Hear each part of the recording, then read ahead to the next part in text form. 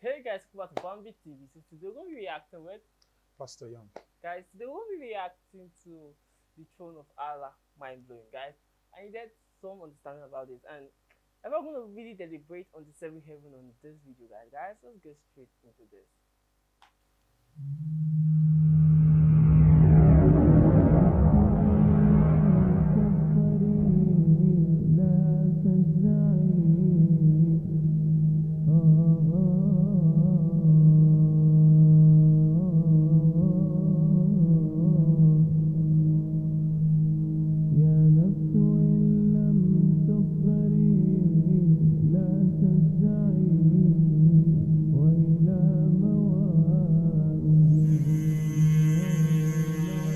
يا نفس إن لم تظفري لا تجزعي.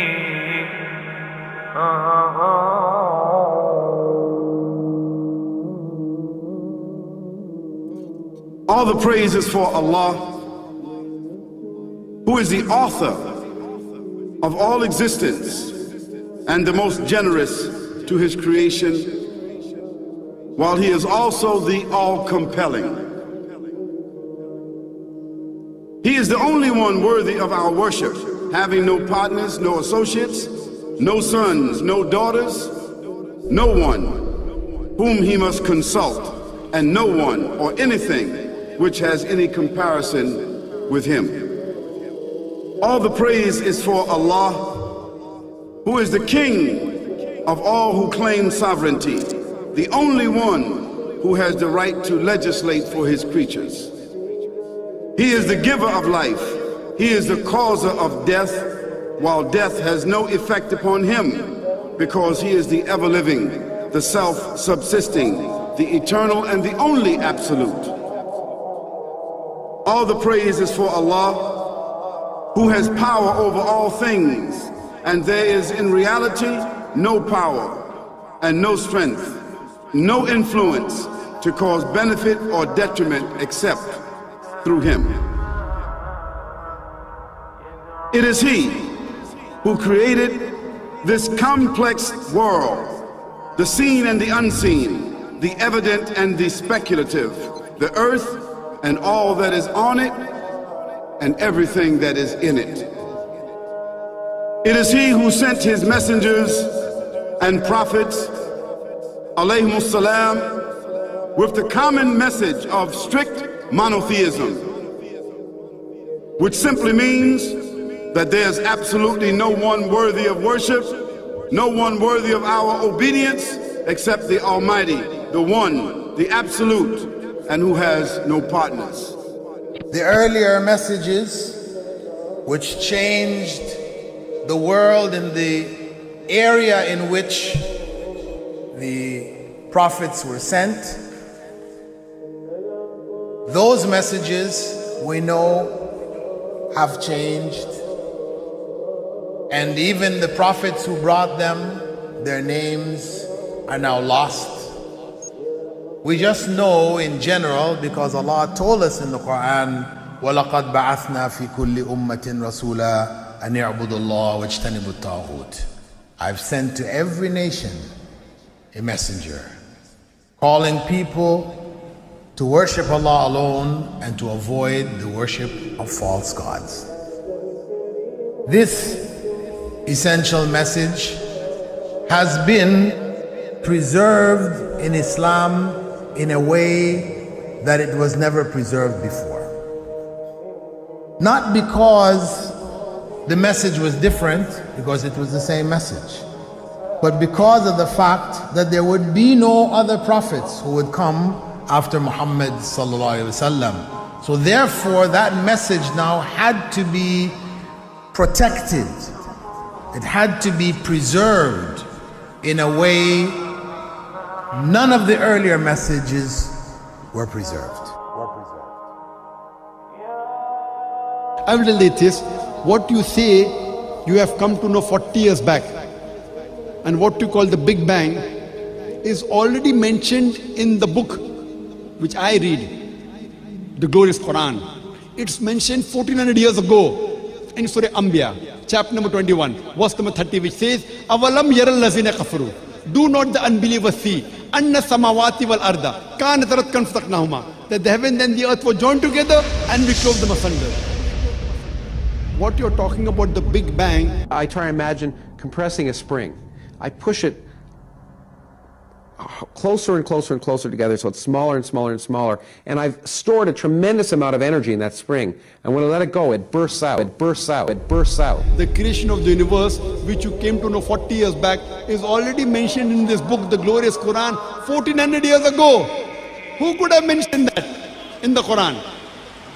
So the atheists will say, maybe someone wrote, maybe it's a fluke, maybe it's a guesswork. A human being, regardless of who they are, or where they are, or what they do, will have this curiosity. They'll want to know, why am I here? How did I get here? And do I have a purpose? And if so, what is it? The only one who would really be able to answer that question would be the Creator Himself. If there is a Creator, it would be up to Him to tell us why we were created and what He expects from us and what this life is really about. Allah has shown the people from the time of Adam until right now, has shown the people what He wants from them. And it's a very simple thing, and that is that worship be for Him alone without any partners. In fact, we know this life to be a test from Almighty God. That's why we're born, and that's why we die. Because there has to be a beginning and an end for us to be tested on. The next life, after this life, no one will ever die again. A bad person or a good person. Both are brought back and they continue to live in the next life, either in good shape or not so good shape, depending on how they did on the test. The worship of the God of Abraham, that was what was taught by these prophets. The Lord of the Arsh and Kursi. We're talking about the Lord of the worlds. Alhamdulillah Rabbil Alameen. We're talking about the Lord of the entire universe and beyond.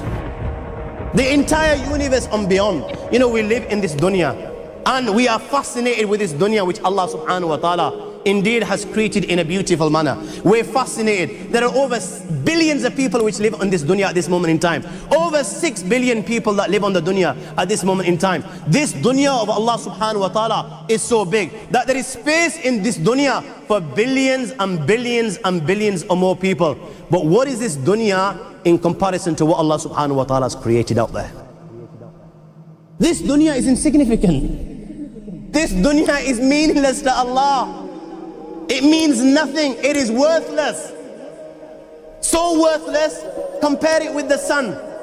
The sun is one star. You know more science than me. You'll be able to tell me better. Take this planet Earth and you place it inside the sun and you will be able to place 1.3 million Earths in the sun. 1.3 million Earths in the sun. Allahu Akbar. Allah is the greatest. The sun is one star. One star. There are stars out there which are millions of times bigger than the sun. You tell me this, that you need millions and millions of stars to make one galaxy. And then you tell me this, that there are zillions of galaxies out there. Let me tell you on top of this, my friend,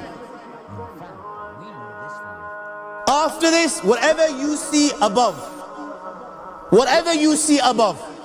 when you raise your head and you look above, whatever you see above, the zillions and zillions and zillions of galaxies, let me tell you, this is everything there is within the first heaven. Everything there is within the first heaven, and Allah is the creator of 7 heavens. 7 heavens. And the distance between the first heaven and the second heaven is 500 years. You know, the distance that can be covered in 500 years, at what speed? Only Allah knows. Only Allah knows. But it will take 500 years to get from the first heaven to the second heaven. 500 years from the second to the third, third to the fourth, fourth to the fifth, fifth to the sixth, sixth to the seventh. Every time it will take 500 years.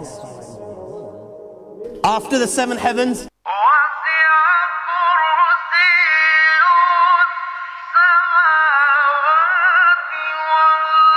وَسِعَ كُرْسِيُّهُ السَّمَاوَاتِ وَالْأَرْضِ. You all read the Ayatul Kursi. You all know the Ayatul Kursi. After this, you have the Kursi of Allah. You have the chair of Allah subhanahu wa ta'ala.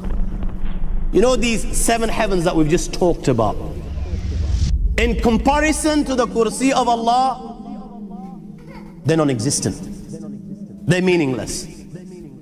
Rasulullah sallallahu alaihi wasallam has given an example in a hadith just to give us a little bit of understanding with regards to the seven heavens in comparison to the Kursi of Allah.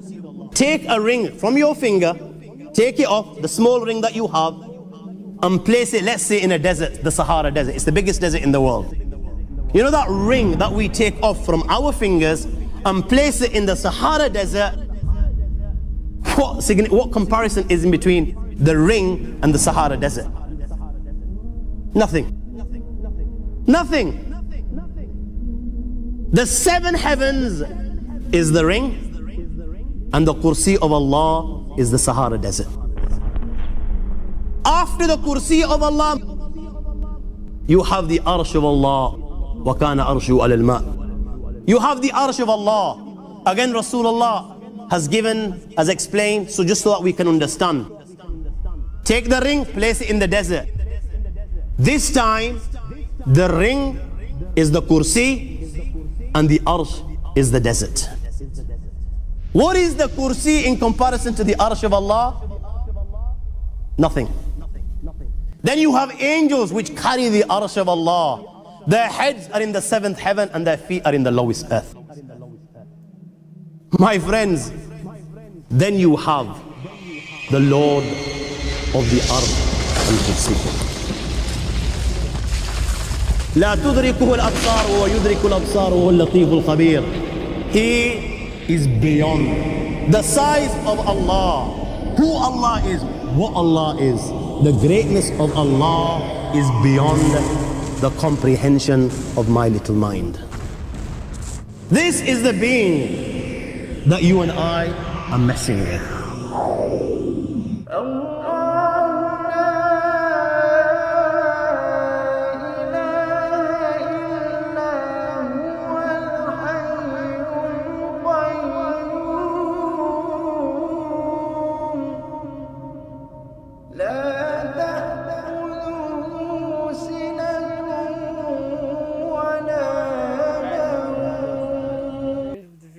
They're just saying some talks. So what do you really think about this? Okay. First, we need to understand. They call it seventh heaven. But before I trash that, let me talk about the Big Bang. You know, as I was saying before, some persons just come up with some ideology and they start bringing some things. Sometimes you start wondering, are these people, are they human? There are some inhuman, irrational stuff. Some persons will just bring adults. Sometimes you'll be thinking, is this person normal? And this person will be proving whatever sounds abnormal. He will be defending it as if he knows what he's doing. This big bang of a thing, what they call themselves, I'm not against anybody.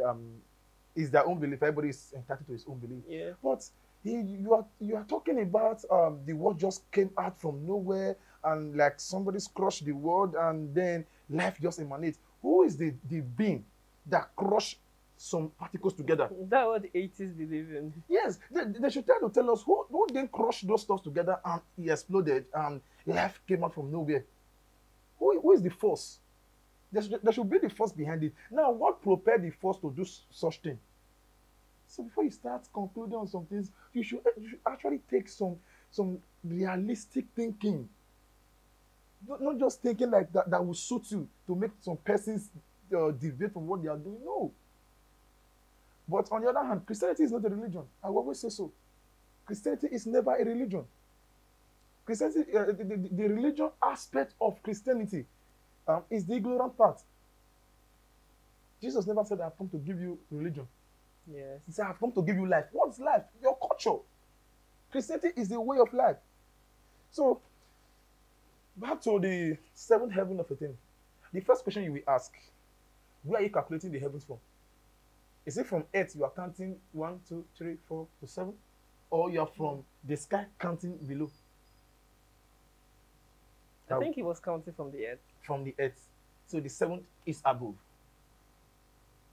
What about the heavens behind or beneath the earth?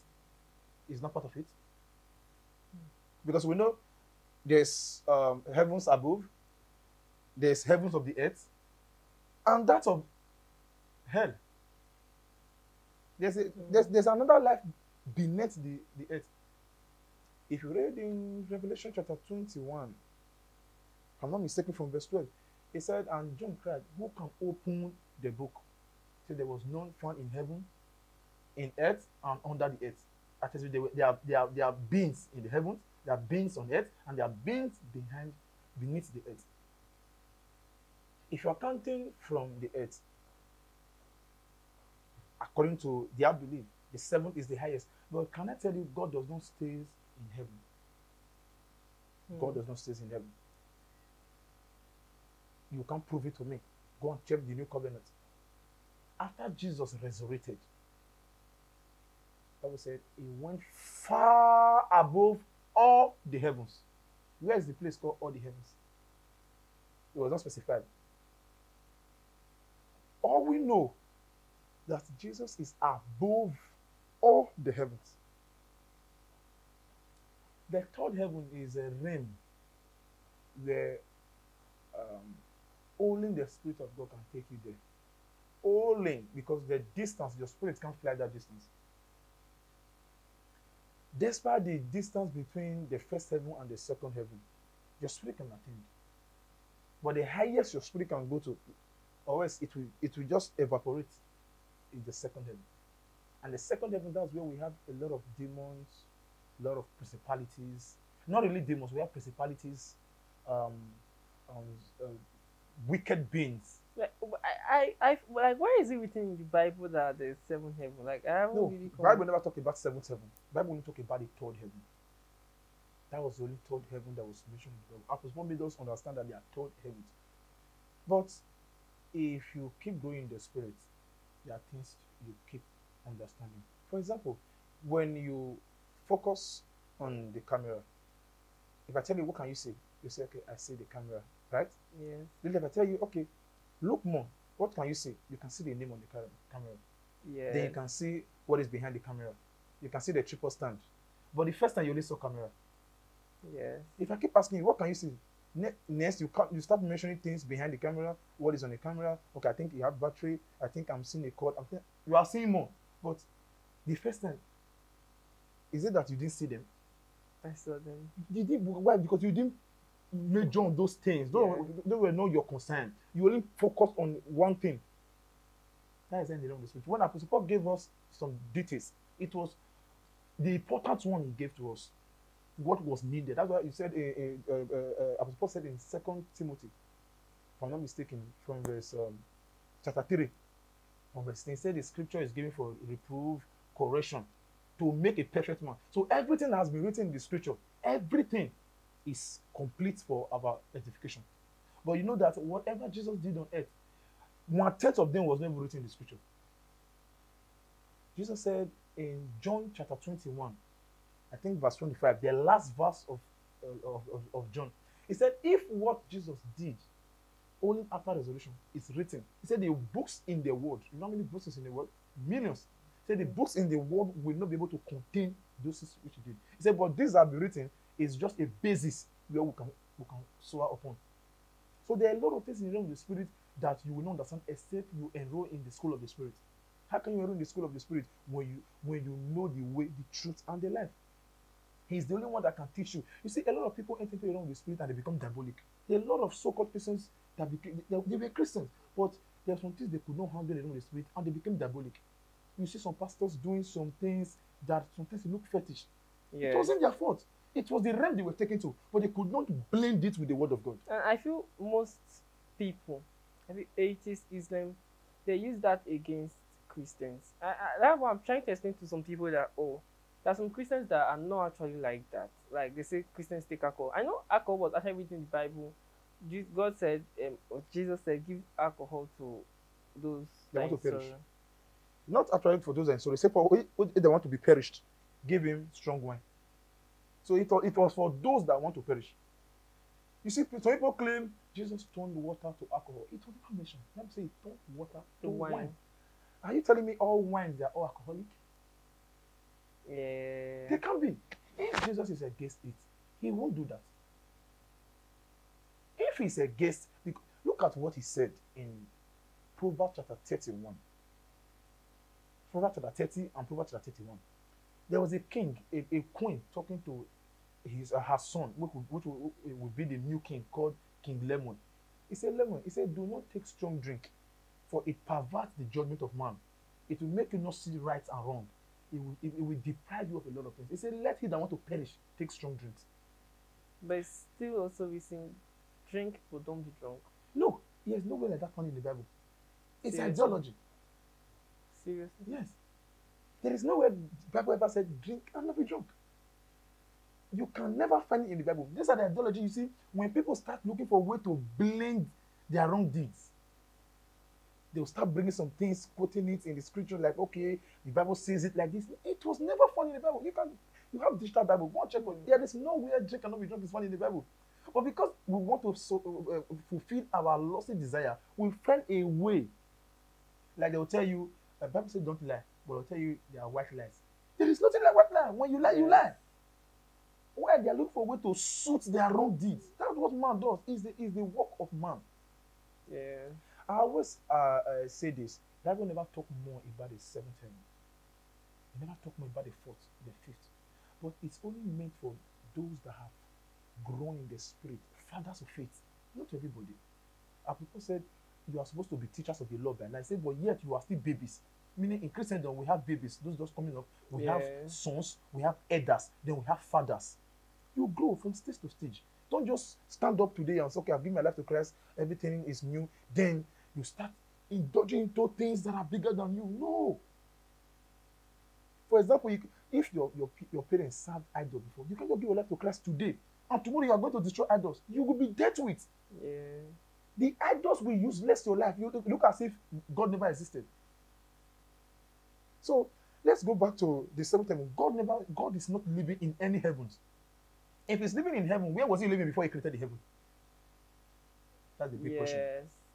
You are living in a house. In the beginning, God created the heaven and the earth. You are living in a house now. Are you telling me you were living in the house before you built the house? No. Yeah, you were living somewhere before you built the house. He isn't part of it. It's true. It's true. So he is not living in heaven. The Bible said he's living above the heaven. He said he dwelleth in a light unapproachable. So because he knew that nobody can, do you know even angels have not seen him? Angels have not seen God. The first time they saw God was when Jesus came to earth. They were shocked, like, wow, this is the Jesus we're talking about. There are a lot of scriptures upon scriptures to meet up with all these things. He said they desire to know what was in the law. There are a lot of things angels don't know. But we are permitted. Why? We have the life of Christ. Yes. Angels don't have that. No, demons don't have that. So there are some things we are permitted to see. See, you know, I was talking about Satan is limited. Yes. But to understand, you know, man is not limited. Yeah. I feel that is one of the things that actually make the devil angry. In the sense that he committed just one sin and he was kicked off, but we keep on committing sin. Because he does not have the life of Christ. Yeah. But man have the life. There's a pre-Adamic generation before Adam, before our own race. Those people never have the life of God. That's why I don't want to go too deep. Yeah, I think we're confused if you go too deep. But do you know Satan Yeah. was a messiah to a generation? He was sent to bring light to a generation, to a race. But those races never had the life of God like we have. So when God destroyed that generation with the flood, and God said, let us create man. Satan was not confused, like, hey, create man. You have been creating man, and I have been destroying a lot of them. I have been making them go against you. But when he heard, he said, it will have dominion over the earth. Satan said, no, I will rise up above the heavens and put my throne above the throne of God. Then God said, okay, then I will throw you.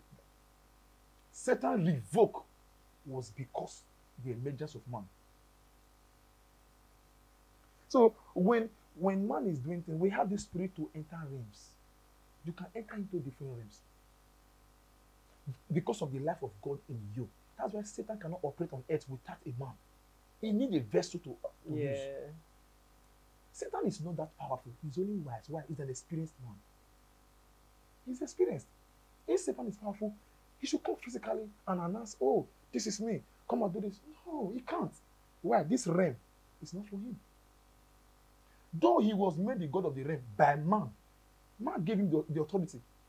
How did man give him? In Genesis, when he ate the fruit God told him not to eat, God came and asked Adam, where are you? He said, I'm naked. Okay, are you telling me God never knew where he was? The Bible says God knew all things. He's omnipotent, omniscient. Meaning he's everywhere. He has all power. He sees everything. Now, why was God asking Adam, where are thou? He was not telling you, I'm looking for him. No. When God asks what is your name, he's not trying to get information. He wants to correct something with your name. So when he was asking Adam, where are thou? It was saying, Adam, I'm not seeing you in your spiritual position. Yes. I'm not seeing you sitting on your throne. Where are you? The light was off. Thank you. It was just like a man holding a light in a dark place, and now everywhere is shining because of the light. Now, the light is not there. And you know the man is in that circumference. Yeah. And you're asking, where are you? Not that you are not seeing, you are not knowing that he's there, but because he's not holding his purpose, his light. So Adam was like, oh, I ate and I'm naked. Yeah, and someone actually said this when as I was talking about this Adam story, like when someone actually chatted me and we're actually deliberating on something, then it was like, are you trying to tell me that the sins of our fathers is going to come on us? And I said yes. That's the truth. Because if you commit sin, it's going to affect your children. Definitely. That's life. Like I feel, but Muslims feel that when you commit sin, it actually, and you do more good deeds, it's going to pay for off that sin. But we Christians believe that anything you do have a repercussion, even if you ask for forgiveness. Yes. But you're still going to face that repercussion. Not actually repercussion, consequences. Yes.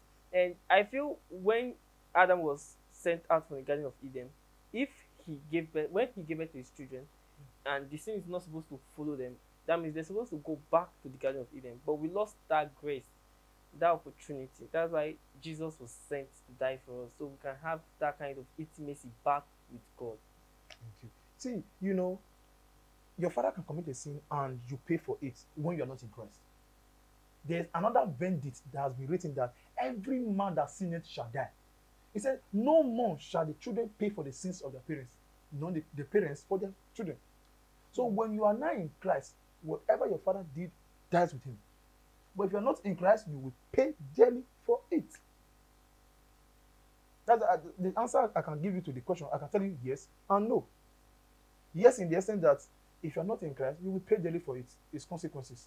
He said, at least there's a law that says, God says, I will visit the fourth generation, from the first to the fourth generation of the sins of the father. Yes. So, but when Christ did everything, he said, no, it has been paid. Let every man die for his sin. The wages of sin is death. When you sin, you pay for it. It will be for you. Now, when we sin and we are in Christ Jesus, we don't pay for our sins. Yes, already been paid for. It has been paid. So if you don't know this truth, Satan will make you pay. Yes. Ignorance is the greatest enemy in the church, not the devil. No. So let's leave what's the seventh heaven, the this and that. No, that's not our concern. Because there are realms that things we can't really handle. Yeah. Because of increase in the church, we have babies, we have ignorance, we have people that just hold on to one thing. They don't want to know the truth. That is why I feel there are a lot of babies than the main Christians. Yes. There are a lot of Christians that know the right thing. Yeah.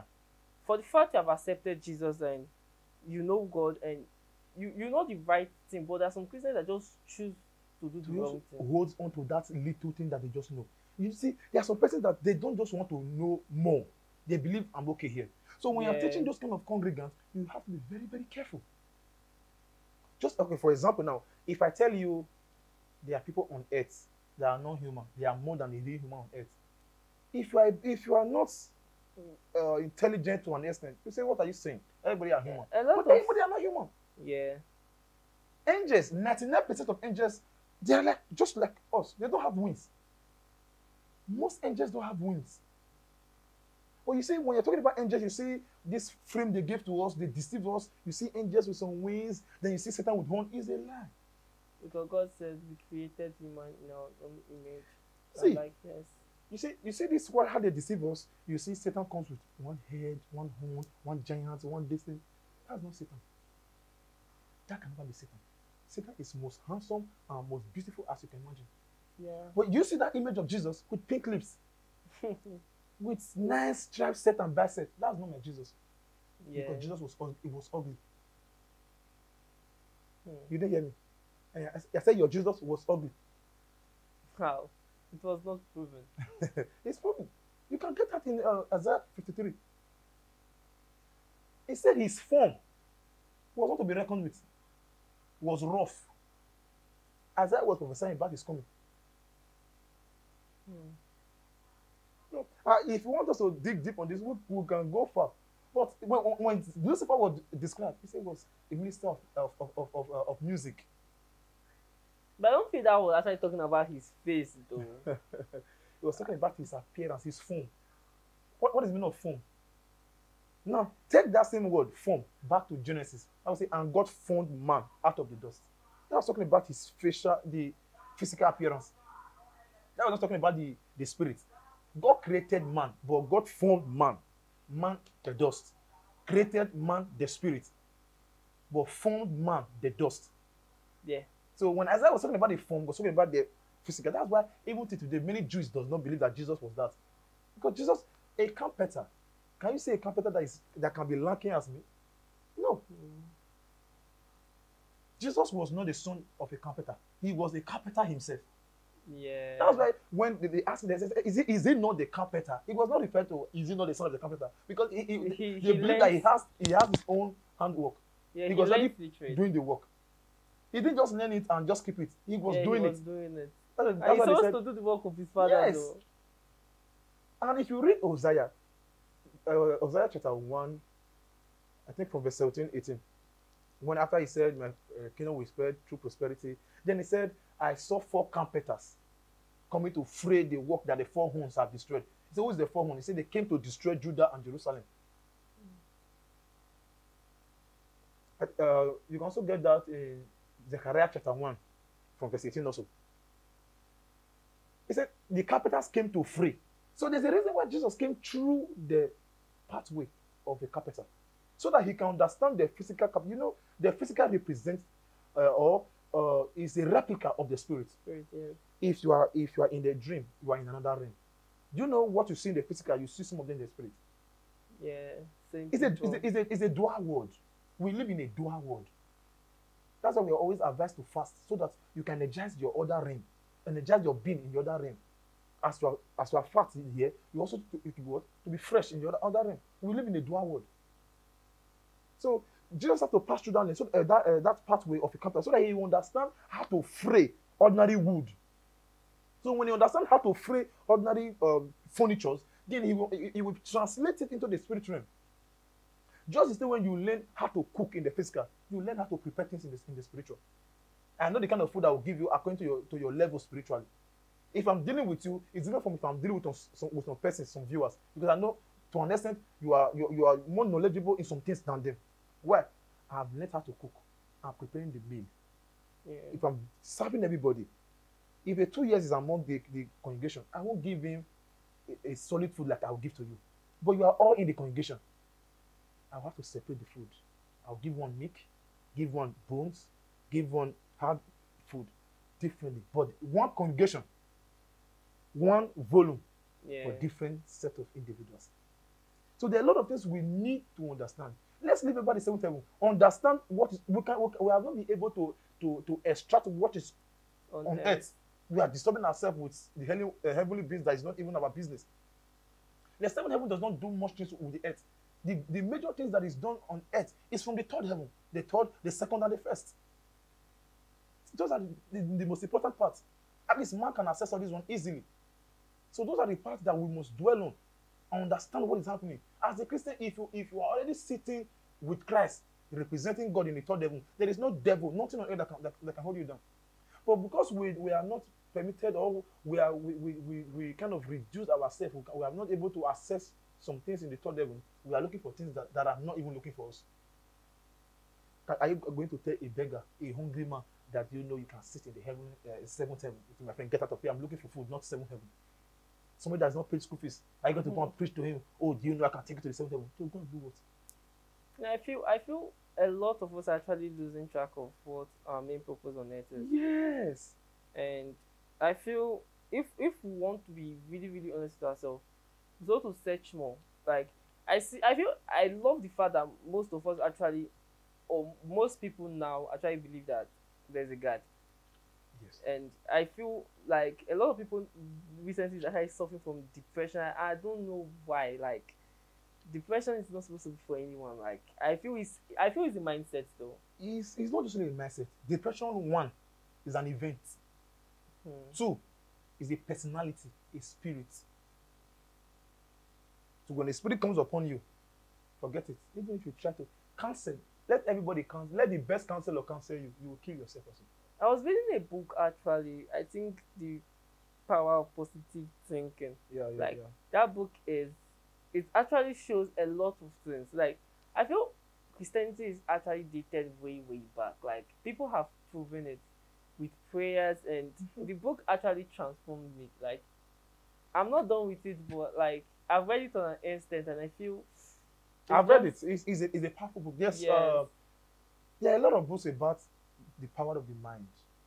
Let me tell you, there are physical things that can affect your mind. Yeah. What you know today is based on your environment. So when somebody comes with another environment, I have an atmosphere. If you are in my presence, there are some things you won't like to do. Why? Because you're in my presence. Not that you really want to just do it. It's my atmosphere controlling you. It's true. That's why it's always advisable not to always be found in a place that is not good. Like, it's not too good to your faith. Just as a Christian, you are being found always in the club. You might not take alcohol, but your system will be building. Will be adjusting. Have you not noticed at times? Maybe you hear some wrong music that you don't actually like, but later, maybe when you sit down at home, you start saying your head is not playing. Why? Your subconsciousness is grabbing your environment. That's how depression works. Depression is a spirit. Always, let me tell you, depression is worse than the devil. Yeah, I believe so. The devil only employ them to work. You can cast out the devil. The spirit of the depression, you can cast it out. But the event, this is your mind. It's very, very important. So when you are dealing with the spirit of depression, you must be very, very careful. Because anything you say to even encourage the person can be a problem. Yeah. How do you just sound of like, I'm depressed, this life is this? Okay, for example, you're in a church. The man of God said, greet your neighbor, tell them you're welcome. Just imagine your neighbor here greeted that person there. Your neighbor on the other side greeted the other person there.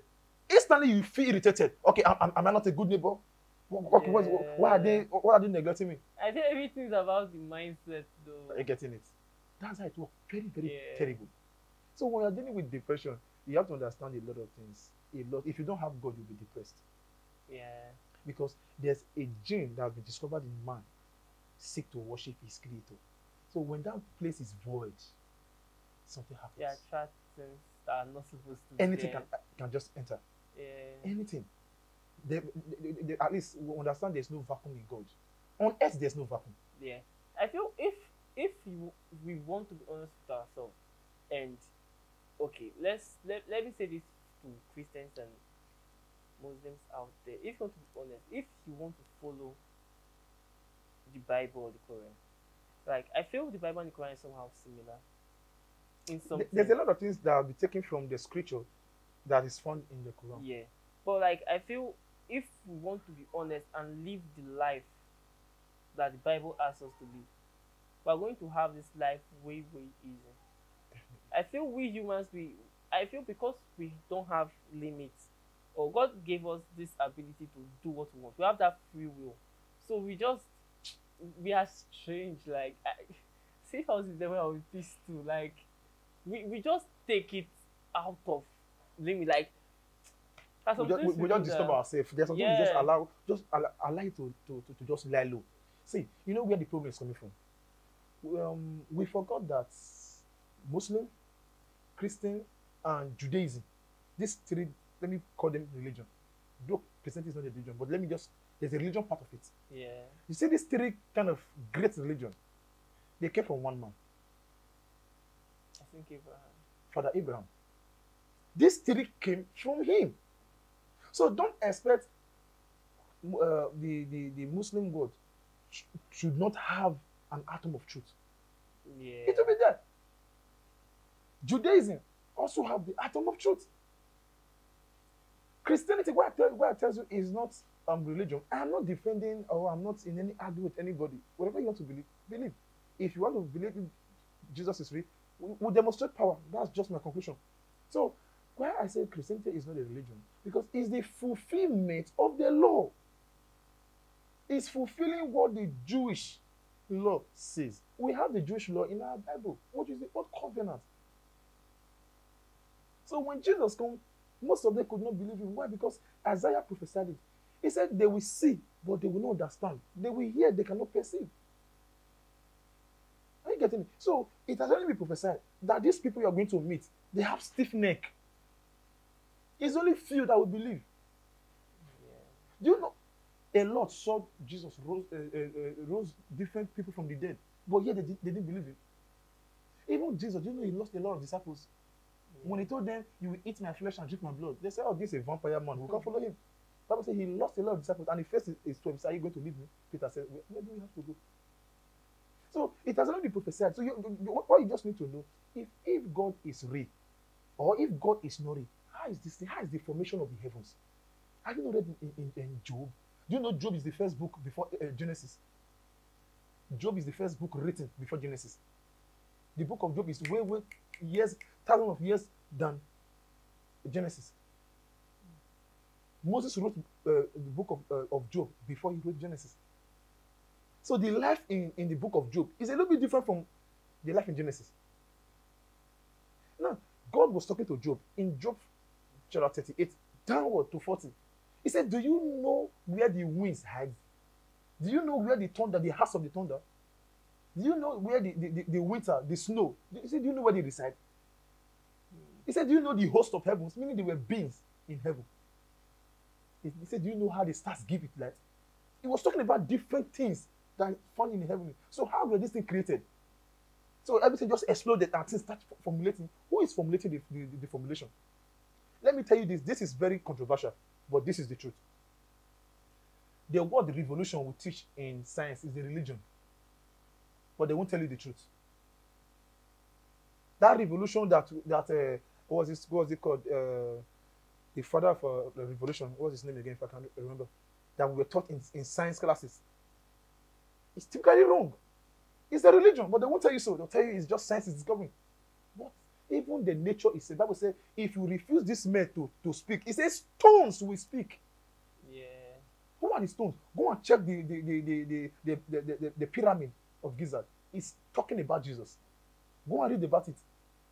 It's talking about the second coming. It talks about the first coming of Jesus and the second coming. The pyramid Giza. Go and read about it. It's talking about the coming of Jesus. So the stones are already speaking. Satan is only just trying to blend the mind of many that are ignorant, that are simple. But we have known the truth. Wow. Guys, I feel we'll end here, guys. Like, this video is getting very, very long. Guys, make sure to like, share, subscribe to my channel, leave your comments in the comment section, guys. See you next time, guys.